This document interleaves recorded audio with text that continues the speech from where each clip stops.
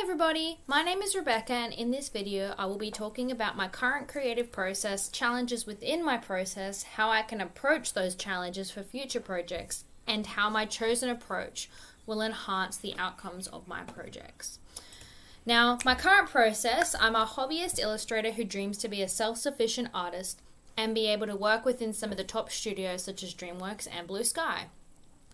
I currently create designs of mythical creatures using various mediums, both traditional and digital. I enjoy experimenting with all kinds of materials. I have worked with chalk paint markers, acrylic pouring, acrylic paint, watercolor paint, pencils, markers, digital programs, and more. My process starts by me getting straight into sketching my designs in either my sketchbooks or directly into a digital program. I have two books always close by and handy, an A4 book for smaller definite digital drawings and my A3 book where I just play around and experiment with mediums, usually before I decide whether to make it digital illustration. However, I sometimes work in colors in my A4 book, especially when I'm excited with a design. Once I have the sketch or traditional piece, I will take a photo of it and transfer it to one of my digital programs. This can be my Cintiq tablet using the program Fire Alpaca or my Samsung Galaxy tablet using the program Artflow. I will then go over the sketch with another iteration to finalize shapes before going into the final line art stage. During this stage, I will sharpen lines and just make sure everything is looking good. Once I have completed the line art stage, I add flat colors, then basic shading and lighting, as well as this extra effects. Then finally, all the fancy lighting and fancy effects for the final piece. Now, once I've completed my drawing, before I post it online, I save it to a folder with the gear so I can refer back to all my old work by date and possibly make like videos and stuff to date back to show my process. Then, to show the world what I can do, as well as market myself to potential clients, I run a Facebook page, YouTube channel, and an Instagram account. My Facebook page is my main form of social media as a kind of journal where I post anything I'm up to within my creative world. Running in the background, I post my work to Redbubble and TeePublic. These websites sell my drawings on merchandise such as shirts, cups, that sort of thing, and I get a small commission when something is sold. For larger things, such as applications to uni or even jobs or studios, I have a portfolio with my best work. This is so that either if someone asks or I'm applying for something, I can directly link them to my best work. Now, areas in my practice which present themselves as most challenging for me. I have a big challenge with marketing, pre-production, post-production, and definitely procrastination. My marketing.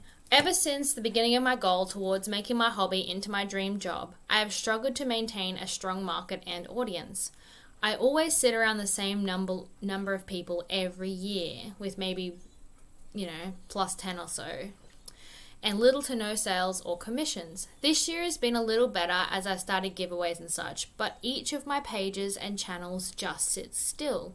I have tried posting a certain time of day, certain times a week, adding heaps of relevant hashtags, giveaways, made stickers, coloring books, did challenges, made tutorials, you name it. But everything just stands still. I recently started advertising my online stores to see if people would be interested in merchandise, but that still went nowhere. I don't usually follow trends as I have little to no interest in them. I do lack in timing though. Most of the things I try for say like less than a month, then change to something else, or just not post at all, or even post the illustration instantly as soon as I finish it, doesn't matter what time of day it is. I also have a fear of presenting myself to people like in person or even like online. Just in general, people are scary. I guess it's the fear of being judged and on not being able to do what they ask. So if they ask me to do something I can't do, I feel guilty that I can't do that thing. Anyways, and I've also made up business cards and they look really nice. However, I have no plan to give them out unless someone asks or I'm talking directly to someone about that thing. As you can see here on the left, they're my current business cards, which they're two-sided. Anyways, I also barely talk to other artists. Instead of commenting or criticizing or critiquing their work, I just put the like button and keep going, and sometimes save the image. I have no groups or chats of people like me. I have a couple of friends who are creatives, but they live 3 hours away and barely get the time to talk, which is fair enough because life gets tough. But relating back to where I was saying that I've tried everything, I really enjoyed this quote I found in a book called How to Have Great Ideas by Ingladu. I have not failed once. I have succeeded in proving that those 10,000 ways will not work. When I have eliminated the ways that will not work, I will find the way that will work. So I will never give up. This is my dream. I'm going to do it. Anyway, so my process, the things I find challenging in that. My pre-production. I struggle with scheduling and planning, especially working on my personal projects. On assessments or client work, I can generally keep up pretty quickly because I'm doing something for somebody else or to be marked by it. Whereas my own projects, I flounder around and like it takes forever to do. Like I've got a story I've been working on since like 2000 and probably 12, 11 even, and I have got nowhere with it, but I'm still trying to work on it. Anyways, I also don't really research anything or reference things like pictures and stuff unless it's something I've never drawn. So if I haven't drawn a cow, I'll reference a cow, but because I've drawn, say, dragons, I won't ever look through and find more interesting dragon designs. I also don't record or journal any of my process unless it's for a specific video. So like if I'm doing a speed paint or if I'm telling people how I'm doing something, that's about it, which is really bad. Anyways, my post-production, I don't really reflect on my projects and I don't go back to fix projects. Once a project I deem done is done, I never go back, which is also really bad. Yeah. Anyways, and a big thing is I never, like, while I'm working on things, I don't leave my room. I'm either doing the work or, say, reading or playing games and stuff. I don't go out and exercise and I don't eat well, which is not good at all, especially for the creative mindset. Anyways, and procrastination, the big thing, that little nasty demon that eats away at your conscience. I always, in any project even, not so much uni work, but like any project, I'll do a little bit, but then I'll be like, well, I want to do that thing over there, so I'll go over there and say read a book or draw something else or watch a movie and stuff. And then also whenever I am working on something like drawing or specifically drawing, I mean written stuff, I can't watch stuff in the background, but whenever I'm drawing, I will always have something running in the background, whether it's a movie, a TV series, YouTube video, which is definitely not good. As Dalen says in his book Creativity Unlimited, where it has long been known that one of the main reasons why many people are not very good at painting and drawing is that they're too unconscious. So I get distracted by watching the show and my work is not as good as it can be, which I've really got to, step in and fix that. Anyways, when I do get into the procrastination thing, like if I don't do anything all day, I'll go to bed going, oh my god, I didn't do anything. I feel so crappy. I hate myself, that sort of, which really sucks. But yeah, and when I do have plans, I always just throw them out the window, really, which is not good. Anyways, my plan on how I can approach my future projects and my challenges. With all of that said, there's always ways I can improve the way I go about doing things and how to approach those things that I find challenging. First one, marketing. A major thing I need to do in terms of my marketing is to set aside time to research all the current social media algorithms and learn how to use those statistics and charts to further my market. And obviously write it down somewhere and research, like proper research into it. And I need to look into and follow current trends within reason. Like we don't want something that's completely out of my league. Like if it's not related to my practice, there's no point in doing it. And then match my work with the algorithms. So instead of posting as soon as I do something, schedule the posts for say 5 o'clock in the afternoon when people get home from work or something like that. Match what other people are doing. I also need to research how other artists go about marketing their work, whether it's stickers or flyers or brochures or, all that sort of stuff. And talk to similar groups and artists and make groups for my creative work so that I'm not alone, because you need groups to criticize your own work, their work, and all that sort of stuff. But I'm also undertaking this master's degree, which will help with business, because I'm doing a specialized business elective at some point during this course. How am I going to improve my process? My pre-production. When working on a personal project, I usually put no time into it, obviously. Well, I need to think about my research, schedule and plan everything, and journal everything, and actually stick to the plan. And instead of, doing other things, seriously, stick to the plan. Have it written, even if it's in a giant piece of paper on my wall or something. And also refer to how Bekssketches goes about his process, or the general process of creativity, in his book, The Myths of Creativity. He states that you need preparation, incubation, insight, evaluation, and elaboration, which is very important, especially for that pre-production part. And when I go into post-production, once I complete a project, I do absolutely nothing. I just go, yep, that's done. Instead of doing that, I need to either make a journal, like a personal journal or even a public one, it doesn't really matter, and focus on what went wrong, what went right, and how I could further that piece or even do it again or for the next project. As well as also setting a time aside to exercise. So go for a walk, go to the beach, go for a swim, eat better, and definitely drink more often to feel better, to be able to do these processes better. I also found this app that's called Habitica, and it makes it more interesting to get tasks done. So like you say, draw this or draw a dragon, and you click yes, you've done that, and you get experience points and like eggs and mounts, and it's like a fantasy game, like a role-playing game, but for your personal tasks.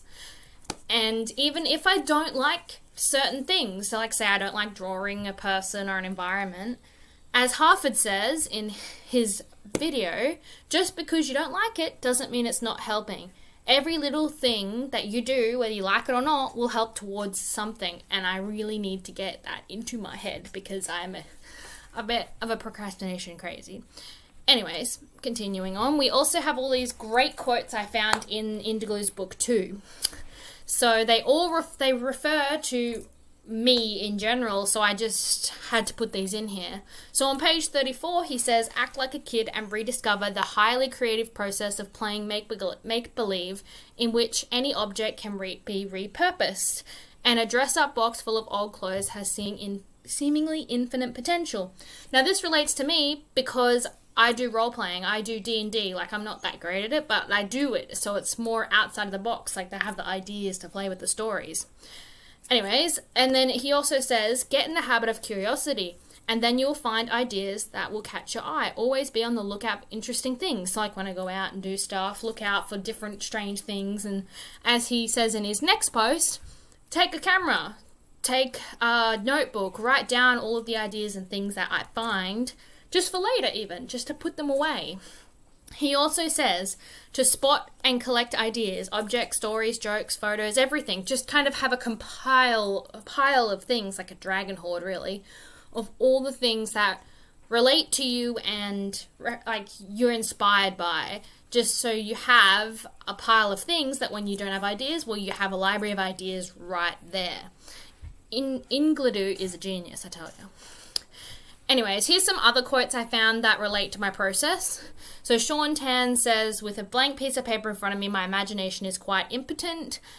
I could start drawing, but everything would end up the same. So I actively look to absorb foreign ideas and influences. So again, with the compiling information and everything, you can refer back to if you don't have an idea, like mix it all together. As Bekssketches also says, all ideas are second-hand, consciously and unconsciously drawn from a million outside sources. So it's just this whole lot of your library of stuff and you're pulling things out for different projects and ideas. And also that even though it doesn't look good to start with, your stepping stones never reveal the final project, which Kenneth Stanley says in his Why Greatness Cannot Be Planned video.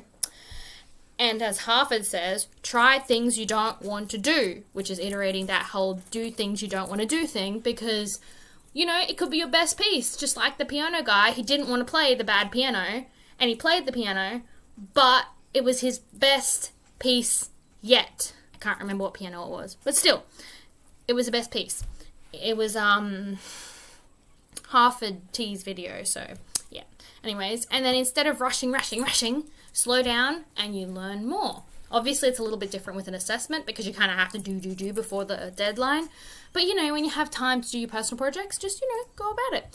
Anyways, to improve my procrastination, I need to keep it at the absolute minimum. I need to shut off everything except maybe a specific work playlist or radio, like, I don't know, night call radio, something that I can't just, stare at and just not pay attention sort of thing. As Indiglue also says, which activities, environments, and collaborations put you in the most conducive state of mind for having great ideas? Spot which routines, times a day, break times, and sleep times work best. So while shutting off everything, I need to find when my specific times are. Like, I know for certain that early in the morning, so between, say, 7 and about 10 a.m. is my best work time, and then about 9 p.m. to about 11 p.m. is also very high, so that's when I should put my effort into doing my work. I also need to have everything out and accessible. Like I have my art books out on my desk, I just have to have everything I need just set up right there. Maybe bookmarks open already, that sort of thing. Have everything there and open so there's no excuse. That's, as Indiglue says, proximity to tools and materials, coupled with the process of exploration and experiment, can give you new ideas to develop ideas you already have. And also have your own Aladdin's cave, as Indiglue says. I really like this guy. He knows what he's talking about. Have your cave of wonders, things that you've done, things that you like that you've done, things that inspire you, and all that jazz. Which I have my personal room, as you can see, full of books and toys and inspiration, and my drawings on the cupboard. I should have more drawings out, but it's not my house, so I can't like glue tack and put things on the wall, sadly enough. But that's what my Facebook page is for. I can go through and see all that. How my chosen approach will enhance the value of my outcomes. Each of the things I need to change will enhance my creative practice in many, many ways. Enhancing my process. If I change the way I go about my process in the ways I discussed, I will be able to reflect on what went wrong and right, be able to enhance that project, get it better than what the other one was, like, you know, upgrade every time. Have access to more materials to refer my work to and enhance the quality, so more reference, I can enhance that creature even more. So like having a goat or several goats can enhance the dragon horns and stuff like that. Feel better and more motivated to do more work, and have a more prepared schedule and be able to achieve more goals rather than feeling guilty. Enhancing my marketing. If I change the way I go about my marketing in the ways I discussed, I will have the information to be able to reach more people on social media, be able to pull new people in using things they like, be able to work with other people within my field, have creative people to discuss projects and ideas with, and yeah. Anyways, and enhancing my procrastination, the big one. If I change the way I go about my procrastination in the ways I discussed, I will be able to work at my best without distractions, be able to work at 100%, not just watching a show in the background sort of thing. Use positive procrastination to find new trends and information or get chores done. So do things, if I'm procrastinating from a drawing or something, do stuff that'll go back to that drawing, like look at artists and stuff. And these are all my citations. But thanks for listening, and I hope you enjoyed this little video about my process and how I can improve it. And have a good day.